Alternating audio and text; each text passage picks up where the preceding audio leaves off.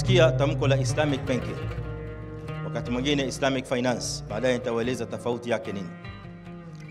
Haya matamko mawili, Islamic banking au Islamic finance, whatever combination you can take, inamaanisha banking activity au financial activity that is congruent with the Islamic laws and principles, that is consistent with the Islamic teachings and Islamic tenets.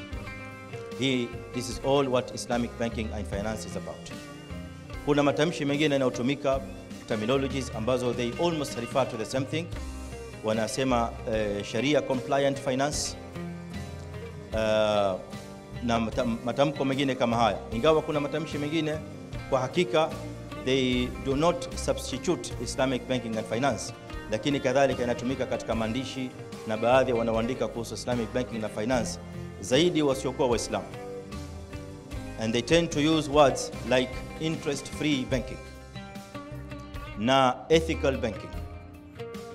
Lakini haya matamshi mawili they do not wholly refer to Islamic banking and finance, kwa sababu ethics is one aspect of the whole Islamic system.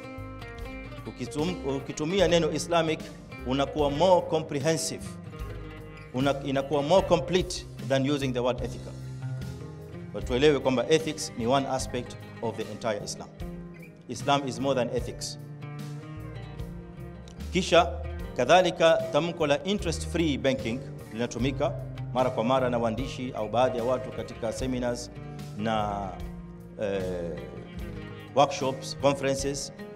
Lakini tamko hili kadhalika it does not substitute Islamic banking and finance, kwa sababu being away from interest ama shunning away interest does not fully represent Islamic banking, kwa sababu kutokuweko na interest ni element moja miongoni mwa element that make up a system of Islamic banking and Islamic finance.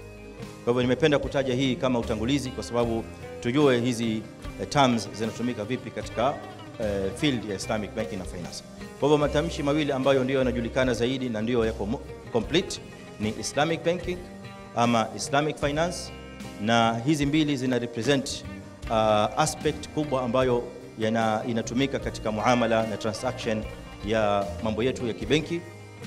Kadhalika tuna Sharia compliant banking au Sharia compliant finance, na hiyo pia kadhalika inakaribiana na Islamic banking na finance. Lakini hizi zingine mbili za ethical na interest free, they refer to some elements of the Islamic banking and finance, but they do not represent the entire system of Islamic finance.